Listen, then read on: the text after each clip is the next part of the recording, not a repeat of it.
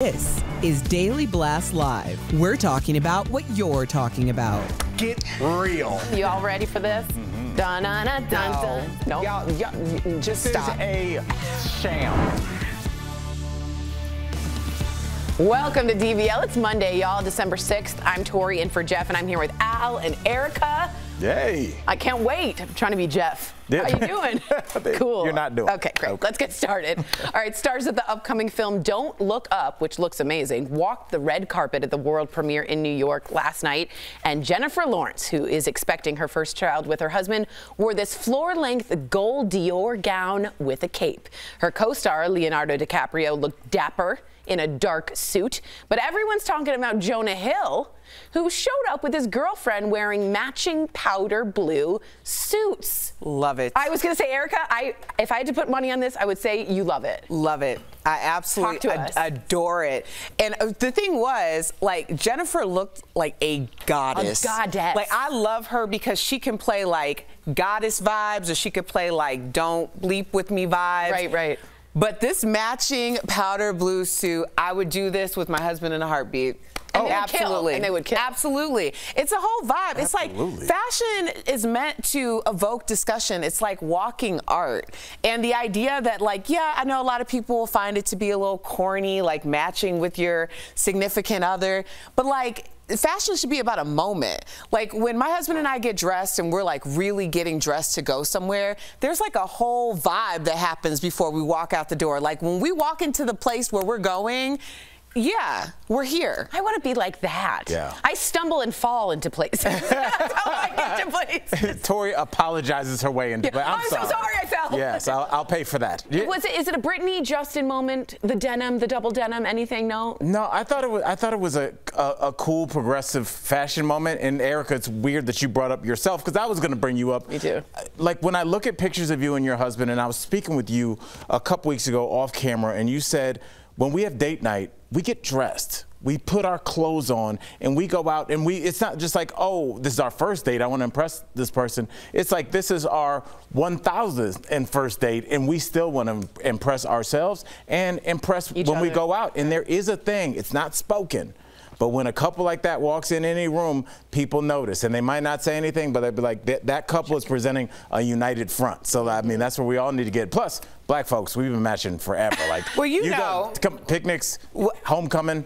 Come on, matching? talk to me. All that, Yes. matching, Yes. or just showing up. Like, if my grandmother, honest to God, the biggest reason is if my grandmother was still alive and I was going to places that she only dreamed of going, showing up like whatever, however, I feel the same way about flights. Like, I have a responsibility to show up. Gladys Knight would say showing up is, or dressing up is how you show respect for your audience, or how you show respect for where you are and the fact that you're there. I love So that. yeah, that is really important to me. I need to step it up a little. Just so you know, Jonah Hill had the blonde hair because he's playing Jerry Garcia. That's going to be cool. In the new, for Grateful Dead, if people didn't know who Jerry Garcia was. Very cool. Yeah, very cool. All right, speaking of couples on the red carpet, Megan Fox and Machine Gun Kelly turned heads recently. Speaking of a couple that walks in and has a moment. So the couple appeared at MGK's, oh, I guess that's his little cool nickname, nail polish launch event wearing matching black outfits. But get this, they were chained to each other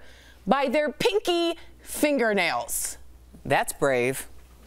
That's punk rock. Is it? Yes. Is it a little clingy, or is that punk? No, I think it's punk, and if you look at their whole vibe, yeah, right. I think that's kind of what they're going for. They are that kind of young couple that almost seems like they don't go together. Actually, the rapper / rocker with the beauty queen actress. That's like, I think they totally go together. I'm saying it works, and I think he's brought out her, like, how she really feels inside, because how she presents to the world is this kind of, kind of run-of-the-mill but gorgeous actress. I've never seen her like that. Like in Transformers? You thought she was going to be like a punk rocker? I think that she played that just like Angelina Jolie has played some parts that aren't really ingrained in who she is or how she identifies.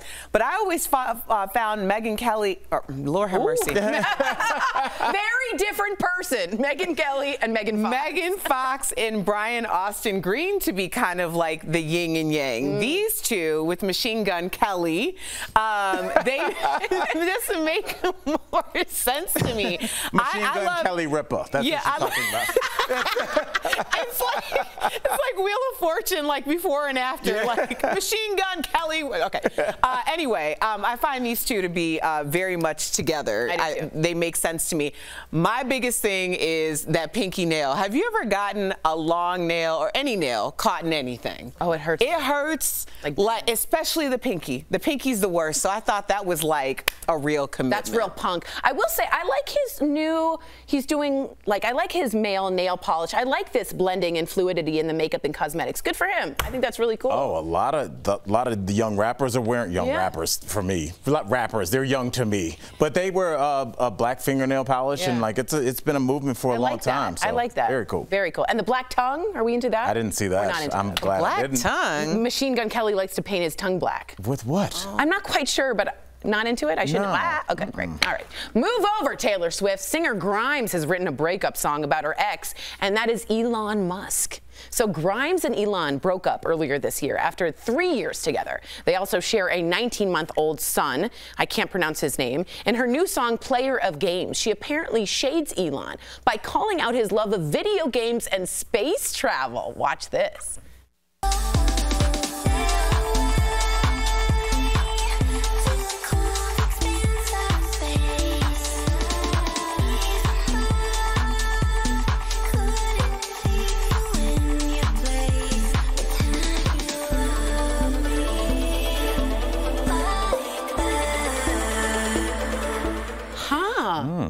Thoughts? And do we think Elon will come back? Elon's a tweeter.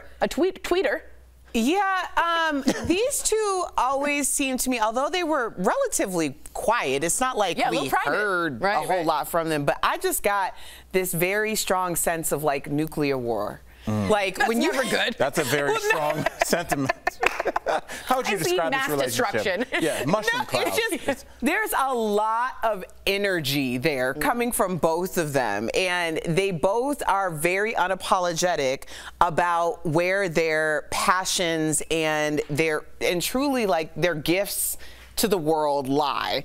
So I think anytime you are with someone like that, it can create, or two people like that creates kind of like this brewing nuclear war. It's a combustible couple for sure. Yeah. What do you think? I look at this situation, I'm sure there's a lot of people that are watching us right now that are kind of in a similar situation, and maybe they entered into a relationship without knowing that the partner that they chose was already in a relationship with their work. And I feel like that's what Elon Musk is and was. He's in a relationship with space travel and future and Tesla. And so anybody or anything that comes into his universe is going to have to orbit around that. And I think she's like, well, now it's me and you. And he's like, well, I'm going to be working. I'm going to be gone for 3 weeks and I'll be back. And then we'll talk about, you know, what we're going to do for the holidays. But I think she kind of always felt like she didn't get the love that she felt like she deserved. And I think those are the lyrics that we just heard. But I think that happens more times than not. It might not be Elon Musk, but it's going to be a lot. Sometimes people love what they do or their hobby more than their partner. And it's not a slight on their partner. It's just how they're wired. I do know one thing is that breakup songs are back. Am I right? Yeah. Everybody's Did they ever leave? That's true. Oh, man. Good breakup. You got to talk about something relevant. Crying. Breakups are always going to happen. Always. Coming up on DBL, the smash hit My Girl went platinum. And it's all thanks to this man. We're talking to the founder of The Temptations, Mr. Otis Williams. But first, Martha Stewart has a new man in her life. Who is he? We'll talk about it after the break. It's not Al. Closed captioning provided by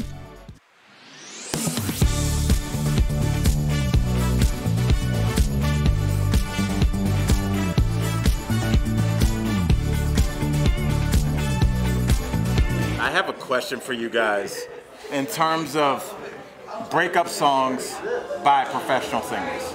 And this is coming from somebody that's a comic, so I have thought about this. I'll text you. Yeah, okay. All right, girl, good to see you. You look wonderful. I feel like, you know what?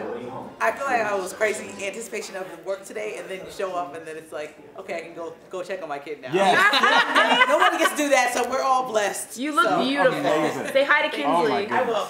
I'll bring her in when things get less crazy. All right. Yeah, Let's look up greatest breakup songs. I was gonna say in terms of like, just is it ethical to write a breakup song, and this is where I'm coming from as a comic. If I break up with my partner, I have a platform to go talk about my side. I can get on stage and say whatever I want about them, and I have access to that. I have access to a television. Sure. Is it cool if my partner doesn't have that? I have yes, I have a response based on my situations.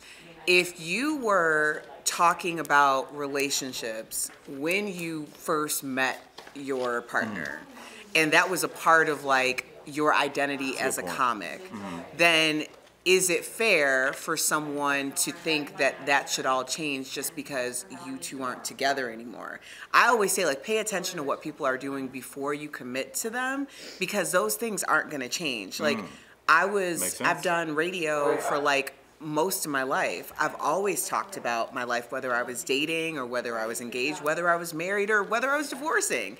Like, that was a part of the gig. That's a part of what they hired me to do. So, of course, I think there's a way to do it in which it's not just blatantly disrespectful. You could also be but I don't think you should be asked to do that. You could also be sued for defamation if they're not a... However, you're celebrating. Make DBL a part of your holiday cheer. I can tell she was feeling something. Blush for Alfonso Ribeiro. This is the most wonderful time of the year. Absolutely. Yeah. DBL is always all new every day.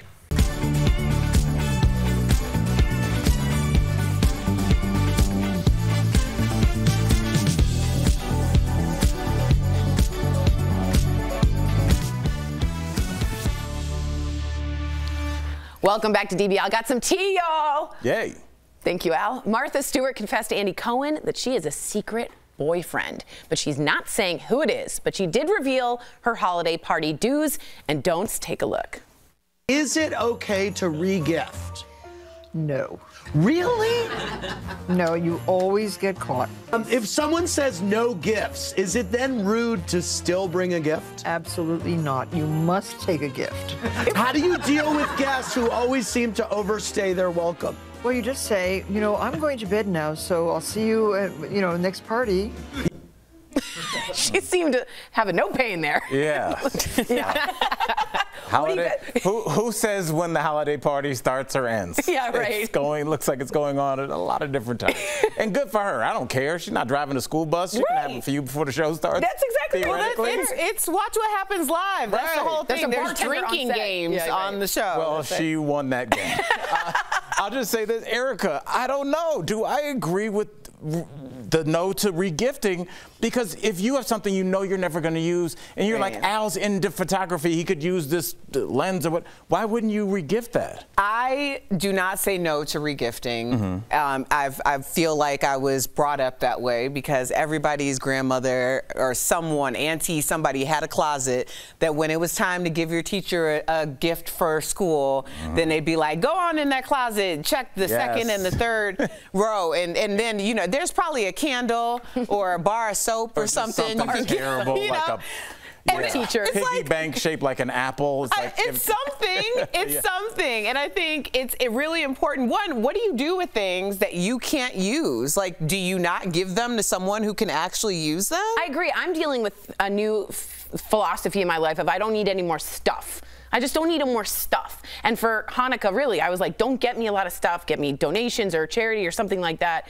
And so when you get a gift that you don't like, I see it as like recycling it. Like it's good. It's putting it back for into the the earth. universe. Yeah, I don't need it, but I certainly don't want it to go away. So I'm fine with regifting. Now, Martha Stewart, she never has to regift. Bigger question, how do you guys let people know that the party's over? You throw a lot of parties? The Midwest people say this. They go like this, well, they hit their hands and go, well, and apparently that's the sign in the Midwest that it's over. They really I didn't know that. I went to Michigan, everyone goes, well, and I'm like, okay, get out of here. We gotta go. I have never ever thought of that. My dad would just start to like put the dishes and stuff into the noises, dishwasher, start turning off lights. But people might think the party's really starting now, like, all right. Turn the music up. Yeah. How would you get out of a situation or get people out of your house that you wanted to get out? Oh, I just say it. Especially back when I used to drink, I'd be like, hey, that's gonna do it, bruh. Like, I would just let them know, like, that's gonna be the end. We can't play this game. Yeah. But now that I'm sober, I don't know how to figure out a diplomatic way to be like, hey, just say, you. I love you. Well, I love you. But things have to end. We're out here, just like this segment. Just like this segment coming up on DBL. We got Otis Williams from The Temptations. He is here, and you do not want to miss it. Watch out, there, on the beach. Go ahead, guys. It's your turn. Getting a picture with Santa is one of those classic Christmas traditions for families with young children. But recent headlines say there aren't enough Santas to meet the demand this year. So let's verify. Is there a Santa shortage for the 2021 Christmas season? We went to these sources for an answer. Mitch Allen, founder of HireSanta.com, a site where people can hire Santas, said the Santa shortage is a basic supply and demand issue. There are just fewer people than there are jobs. Allen said his company has seen a 120% increase in Santa requests this year compared to pre-pandemic levels. We just can't meet that demand. And unfortunately, we're having to turn away business right now. IBRBS, formerly known as the International Brotherhood of Real Bearded Santas, is an organization that represents more than 1,800 Santas and Mrs. Clauses. Following a year of mostly virtual visits with Santa, Stephen Arnold, IBRBS's president, said this holiday season, demand is up 20% for his group compared to 2019. Parents want to have that one-on-one experience. But while demand for Santa is up, supply has declined. Allen said the number of available Santas for his business is down by about 10% compared to 2019, which he attributes in part to COVID-19. Last we were looking, over 335 Santas have passed away due to COVID and other reasons. Concern for personal safety is another reason some Santas are opting to sit out. In a survey of 373 Santas, 16% of respondents said they're planning to take the 2021 season off because of the pandemic. So we can verify, yes, there is a Santa shortage for the 2021 Christmas season. With your Verify, I'm Ariane Till. To receive daily fast facts to your phone, text Verify to 202-410-8808. And to sign up for our newsletter, visit verifythis.com/email.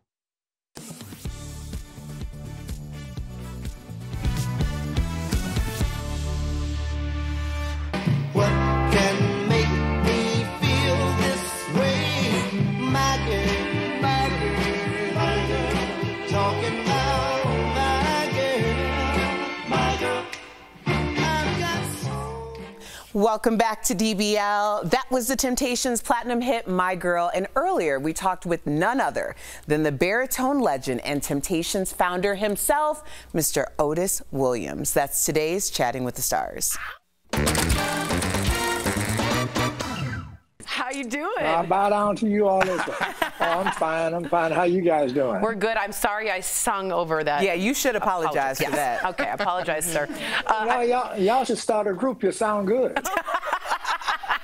Otis is too kind. Yeah, the non-Temptations. Okay, after 60 years of making music, Otis, you're still touring, even now. So I wanted to know for you, what is it like performing now in 2021 versus back in the 60s? Is the crowd different? Talk to me.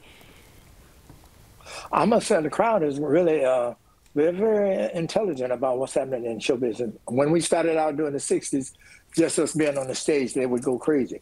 But now they are more in tune. Oh, yeah, they phoning it in, you know, so they can tell if we're faking the funk, which we don't fake the funk, you know. We give it to them because we know they're very knowledgeable and intuitive about what's happening today. Smart. Well, Mr. Williams, I just want to say on behalf of myself and my colleagues, we all came to see you, Otis. Yeah! Okay. You know what? I thank you for that because I asked Leon about that. He said, Otis, Leon was the guy that played David Ruffin. Mm-hmm. He said, that was an improv. He said, the scene was going so good, I just threw it in. I said, yeah, but Leon, we were at my play in New York, and it was packed. So the people were saying, oh, this. And I said, hey, Leon, they came to see me now. Look, and he said, you got me. Okay, that's right. You let him know because just to put it to context for people who are living under a rock somewhere, ain't nobody coming to see you, Otis, is a classic line from Temptations and the movie, or I should say. And how did you feel about that when it went so incredibly viral? Well, you know, I almost met it with mixed emotions, but you know, when you're dealing with the public and things can just really go haywire, and I looked at it as fun of it. Even now when we're on stage, I said, well, you know, they said ain't nobody coming to see you. I said, yeah, but look at everybody in here now. Exactly. And they would applaud. So I turned it into a joke. That's beautiful. You're the last surviving member of the original lineup. So what is it like performing next to this generation of Temptations? And do you ever have flashbacks to the old days while on stage? Oh, absolutely. I mean, the Classic Five will always be remembered. And the guys that's helping me carry the banner now, I adore them because they know they're stepping in the legendary shoes that was there before they came along. So they're doing a marvelous job, and I'm very happy with the guys that I have now. All right, I have to ask this question. It's a very serious question. Which Temptations member was most popular with the ladies? You know, I get asked that all the time. Do you? Well, I must say Sweet Eddie Kendricks, because he was tall, nice looking, and he had a beautiful tenor voice. And then I must say Melvin Franklin, because Melvin had that deep, profundo bass, and he was such a gregarious personality. They loved to hear Melvin talk, you know. So we kind of, David and Paul and myself, we kind of took second seats compared to those two. But nevertheless, we all got paid the same money, so it wasn't that much difference. Hey, I'm sure there was equality all around. That's right. All around. Yeah. Well, there's a musical coming out about you and the Temptations called Ain't Too Proud. So what's it like watching your life played out on stage? You know, when I first saw it up in Berkeley, I was moved to tears. So when we did it in New York on Broadway, so as I'm sitting in the audience, so they're looking at the play, but I found them doing like this here, crane necking to see if I'm showing emotions and whatever. And I would look and I said, yeah, I'm crying too, because to see my life story being portrayed, it touched. You know, it's not all about the dancing and the choreography. There are some very serious moments in there where I started losing members and disagreements. So it's got depth, not only from the music possibilities, but from the actual life that we live. Otis, I just have to say what a pleasure it is that you're here today. Thank you for being here. But we want to get to your new album, The Stories Otis Has. Wow. I wish I could go out to dinner with you. What is the new album called, and what makes it so special, Otis?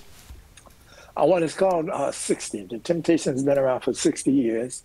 And the first single from that CD is written by my friend, one of the best lyricists of all time, Smokey Robinson. And the name of it, is it going to be yes or is it going to be no? Where touching is heard. So it's very sexy. Nice. Especially when you said it. But he said it. I was like, okay, dim the lights, everyone. Can we play out? I gotta go. That sounds amazing. Oh my gosh. I wish we had more time. I know. What a pleasure. Otis, thank you so much for chatting with us. And congratulations on 60 years of the Temptations. What a life well lived. And for everyone at home, you can share in the celebration by checking out their new album on temptationsofficial.com. You can even buy tickets for their musical Ain't Too Proud, The Life and Time of the Temptations. My whole family's gonna go. We'll be right back. Thank you, Mr. Williams. We can't see you, Otis. We can't see you. Thank you, guys. Beautifully done. Thank you. We love you guys. Thank you very much. Take care. Promotional consideration is brought to you by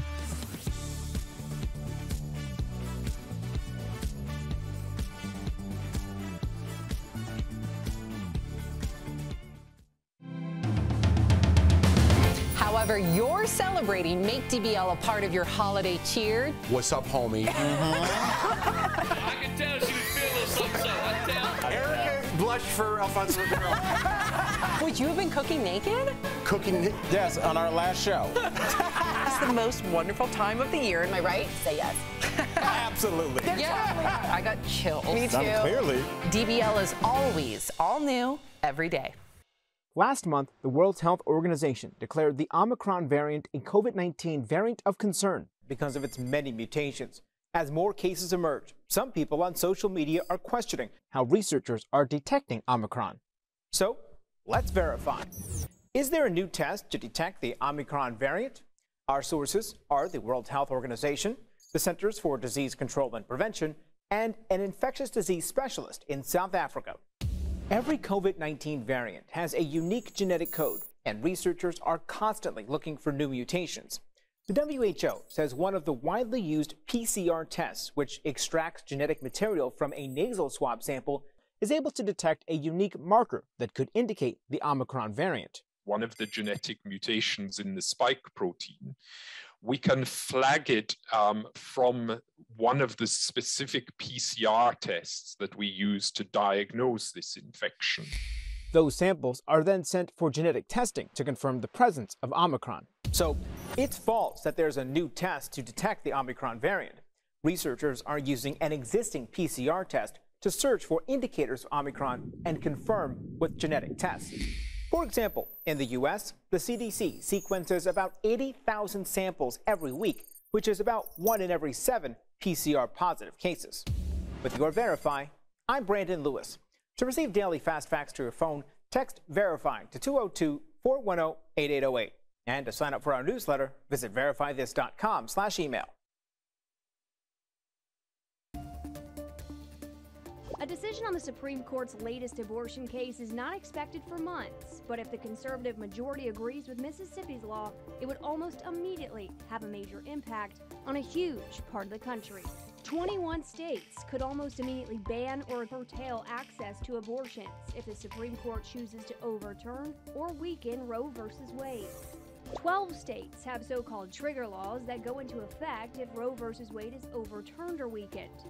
Most would ban abortion outright, while some include limited exceptions. For instance, back in June, Texas Governor Greg Abbott signed a new law that would almost immediately outlaw abortions and threaten doctors who perform them with life in prison or a $100,000 fine. And it's not just trigger laws. Another 9 states will have pre-Roe abortion bans that could once again become enforceable if Roe v. Wade is struck down. The court isn't expected to release their final ruling until this summer.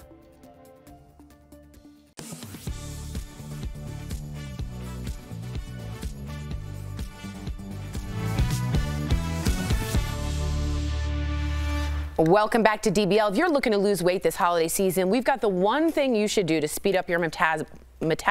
Don't speed up that word, though. You'll say it wrong. It's time for a helpful healthcare tip presented by Health Markets, your insurance marketplace. According to doctors, there is one thing you should add to your morning routine to increase your metabolism, and that is green tea. They say drinking a cup of green tea before breakfast puts your body into fat-burning overdrive, providing you with more energy and allowing food to work more effectively as fuel. Now, if you're looking to get health coverage, Health Markets can help you find a plan in minutes. Just call 1-800-390-9633 or log on to healthmarkets.com.